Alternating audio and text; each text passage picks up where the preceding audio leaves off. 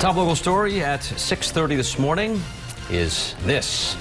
Big building behind us. Public hearing on the proposed Hope Point Tower in downtown Providence scheduled for tonight. So the developers of a nearly 600-foot tall skyscraper aren't expected to be there tonight, but they are hoping to make a formal presentation on this skyscraper proposal in the near future.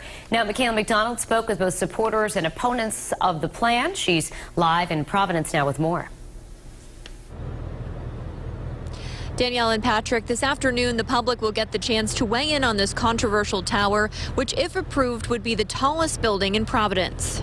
The proposed 600-foot building on the 195 redevelopment land is the topic of a public hearing Wednesday. Both those for and against the famed tower, also known as the Hope Point Tower, are expected to speak. Our message on this has been consistent, that this project is not right for Providence in the location they're proposing it. Brent Runyon is the executive director of the Providence Preservation Society, which has come out against the plan.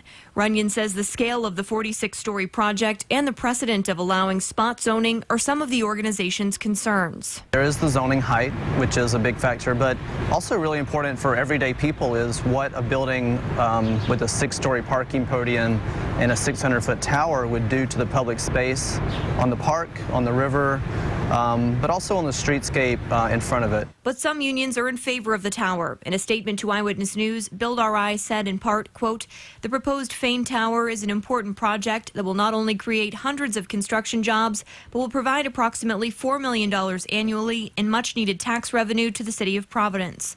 Therefore, we hope the City Council approves the proposed zoning variance that will allow this project to go forward."